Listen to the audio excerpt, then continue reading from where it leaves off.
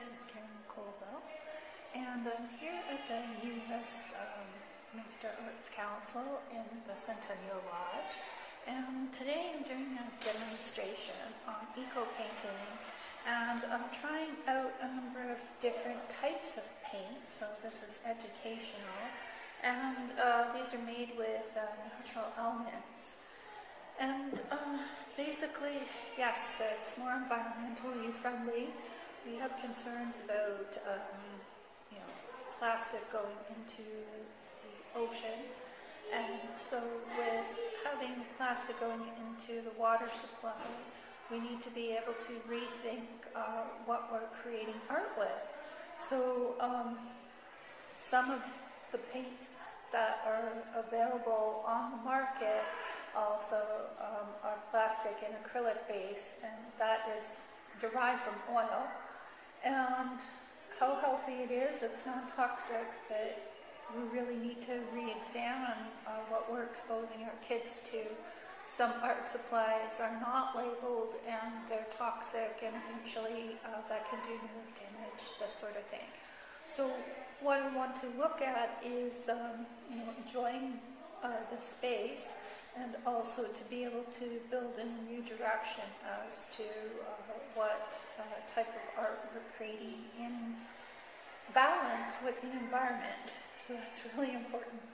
All right, so I will keep you updated. This is Colville. I'm here at Queen's Park in West Minster, and we are having a family fun day here August 11th, so I'll keep you posted. Just check on Eventbrite.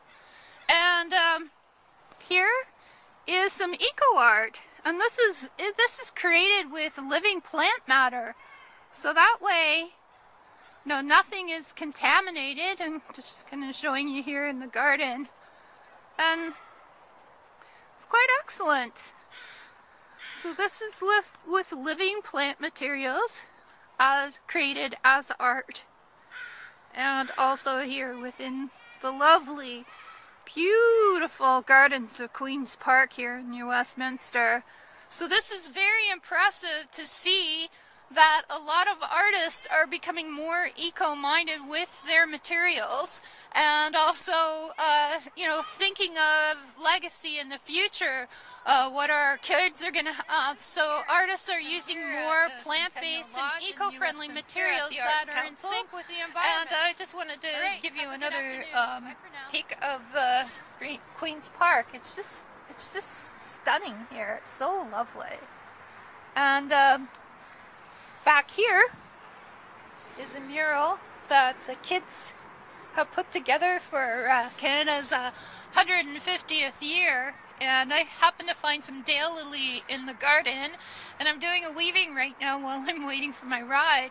So this is a very calming and beautiful place to come and be creative, or if you're athletic, they have a hockey arena. And there's a lot of community events by the river, so check out the New West Arts Council, and there's all kinds of activities going on, and they're listed on the website. All right, have a pleasant afternoon. Bye for now.